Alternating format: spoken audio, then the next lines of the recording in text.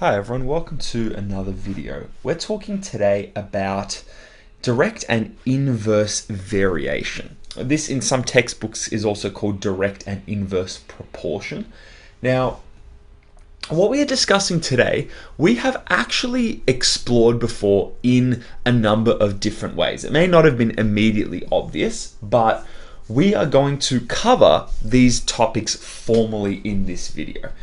Now, we looked at a couple of graphs over our time in this series. Now, one of those, we looked at a line like this, and we looked at some kind of interaction between two variables, and we noticed that this y and x, the graph is a type of straight line. And through the context of speed in the last video, this meant some constant speed. So the x and y variables here are increasing proportional to one another.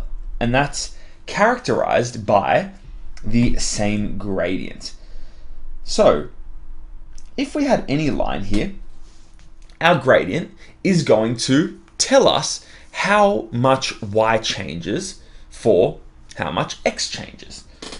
How much y changes for each change in x, for example. So something like direct proportion or direct variation, we have something called the gradient, which we identified before, but we also call this, we have another name for it which we're introducing in this video, a constant of proportionality. And in this video, we are going to refer to that with the letter K here. Now, going back to this idea of a line. So if we were to graph this line, or if we were to give it an equation, we have that the line, the variable y changes with x. And if this has a gradient, we call it our gradient m before, when we looked at linear relationships. If this has a gradient value, which is the value of this constant of proportionality k, we can just say our gradient equals to this pronumeral k. Now, if we see here, there's no actual intercept, y-intercept. It's got an intercept of 0. So if we wanted to write an equation for this line, we would write y equals to the gradient of k, this constant of proportionality, times x. So this equation dictates that y and x change in proportion to one another. And we write this by saying when we have two variables that are proportional, we write y, and we write this little symbol here. Oh, that's really bad. We do this symbol to say y is proportional to x. This thing here means is proportional to.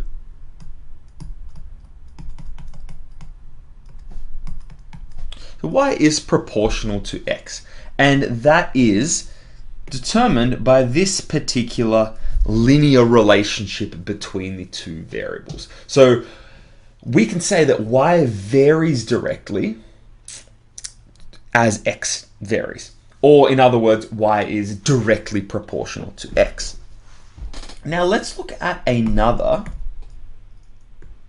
relationship we observed in previous videos. Look at something like this. I'm looking at a snapshot of a hyperbola here in this particular quadrant. Now, we made a couple of important observations when we did our long investigation into hyperbolas.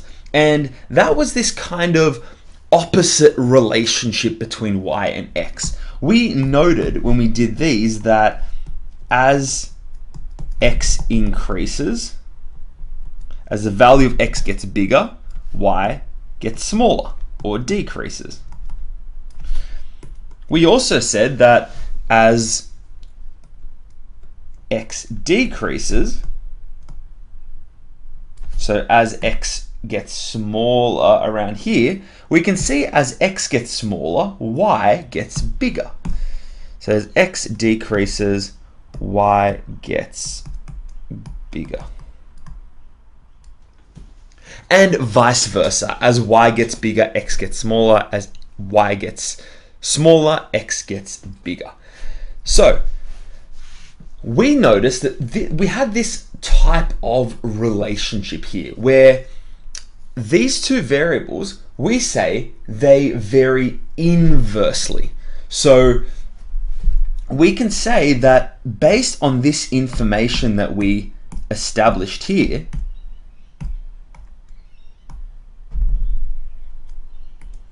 this tells us that y varies inversely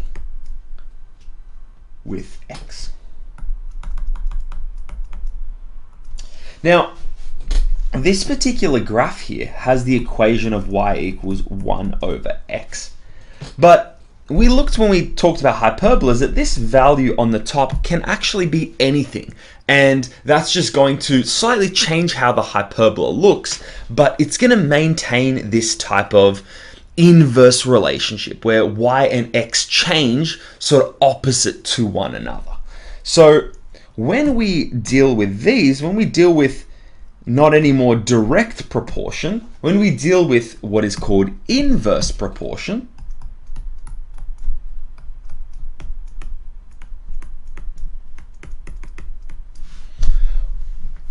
we have this relationship that y is equal to some pronumeral k over x. And this k is just any value here that determines how y and x interact. And here they're going to interact in an inverse type of way. So we have this same idea of opposites, this thing that I've highlighted up here. So in other words, we can write this as y is proportional to 1 over x. Or in other words, y is inversely proportional to x. So now that we've written these and established these main relationships here, this one here, as well as this one here, now we can go and look at some questions using these two ideas. So the first one I've got here says that m is directly proportional to L, and m equals to 90 when L equals to 20. So in part A, we want to identify the relationship between m and L. We want to recognize the kind of pattern that's happening here. So first of all, we're saying that m is directly proportional. So in other words, m is directly proportional to L, or m equals some coefficient k times by L. This is the relationship we identified before. And we have a couple of values that we can plug in here, m equals 90, L equals 20, in order to find my proportionality term. We defined it up here, my constant of proportionality, k. So let's just plug in these values and see what we get. So m is going to be 90 here. So 90 equals to k, my constant of proportionality, times by 20. Now to get k on its own, we can just solve this equation. So we divide through both sides by 20. And then this is going to simplify to 9 over 2 equals to k. So we can state this relationship now. So the relationship between L and M is that M is going to equal to 9/2 times L here.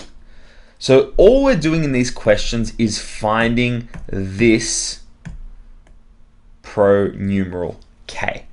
And once we do that, that is our constant of proportionality. So that is the number that M gets scaled by in relation to L. So if this was a line, for example, this 9 over 2 would be the gradient. That is a number that links M and L. M will always be 9/2 multiplied by L. So now we found that value, we can answer some other questions. We can find M for different values of L, or we can find L for different values of M. So in part B, we want to find M when L equals to 16. So all we have to do here is substitute 16 into here, and we will get an answer. So my M is going to equal to 9/2 times by 16.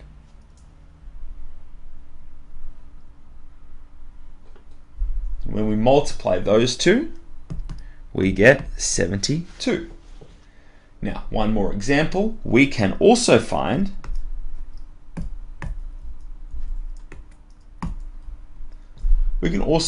L for different values of M. So here we want to find L when M equals to 10.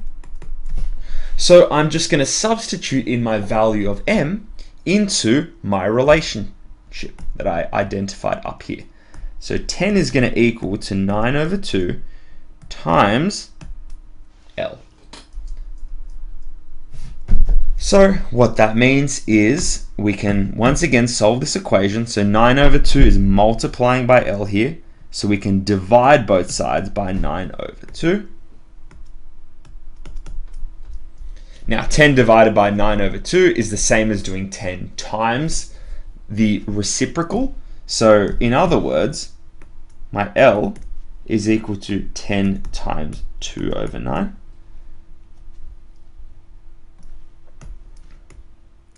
Okay, and then my value of L is going to be 20 over 9. So we are just starting these questions off by finding our constant of proportionality, and then once we have the rule, so the relationship here, we can go about solving a number of different problems. Now we're going to do one more of these using the inverse variation rule. So here we have that x and y are inversely proportional, and y equals to 6 when x equals to 10. So I'm going to write down a couple of things here just so I remember how to navigate these types of questions. So here y is inversely proportional to x, or in other words, y is proportional to 1 over x. Or I can also write this as y equals to my constant of proportionality k over x. And now that I have this particular definition written here, I can notice that I have a value of y, which I can substitute into here, and I have a value of x that I can substitute into here. And now that I've filled out two variables, I can find my constant of k. So substituting in these values, I get that 6 equals to k divided by 10. So I'm just substituting these values in here. And k is getting divided by 10 here, so I'm going to multiply both sides by 10. That's going to cancel out the division of 10 on the right-hand side.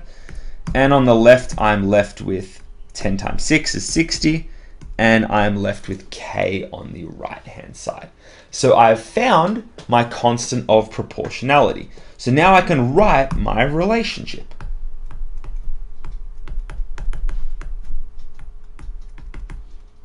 So my relationship is that y equals to, instead of k, I'm going to write 60 over x.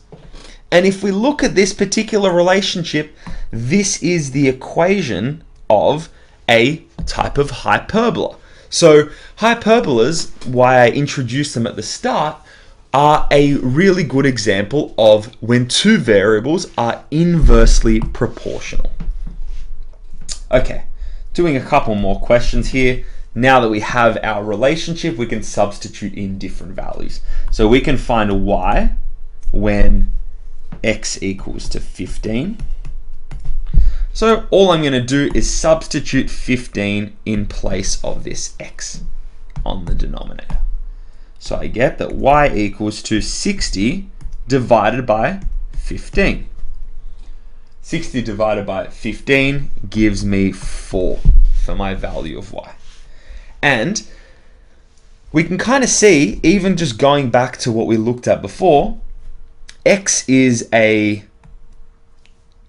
big-ish number. If we look at, for example, a grid, and y, 4, is going to be smaller.